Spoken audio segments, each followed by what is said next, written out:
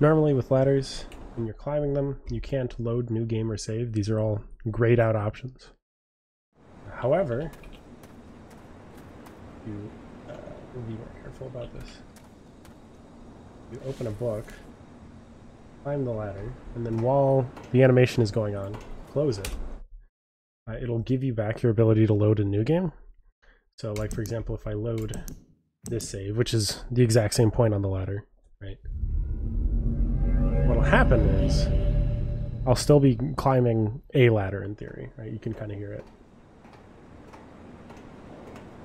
It's very quiet and very subtle, but in general, you can't move because you can't move your camera. You can move around, but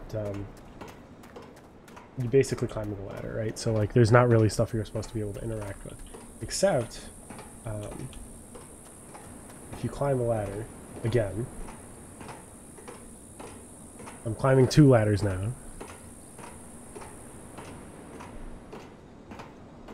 Once you climb a ladder, you can open up the satchel now. This will let you climb down this ladder, close the book, and then load again. So you're able to stack these climbings of ladders. So I'll be climbing 2 ladders at the same time. I think one climbing up and one climbing down. I don't think the sound is any different. You can hear the offset kind of. Let me see if I can boost that. Yeah, it's very subtle.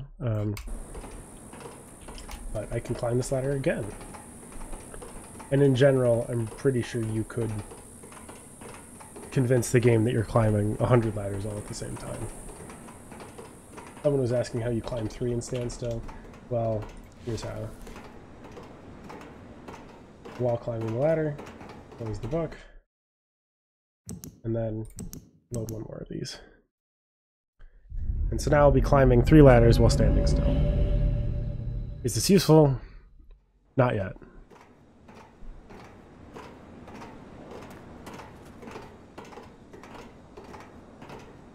But it is funny.